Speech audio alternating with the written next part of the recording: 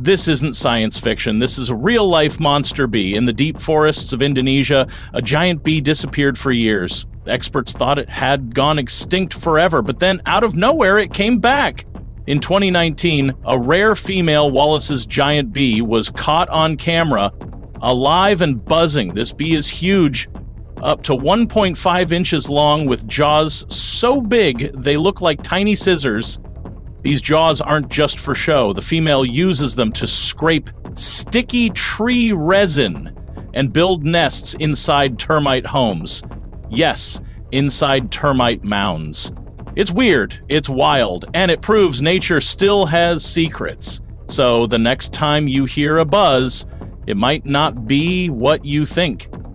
If this blew your mind, hit that like button, subscribe for more crazy wildlife facts, and don't forget to share this with someone who's scared of bees.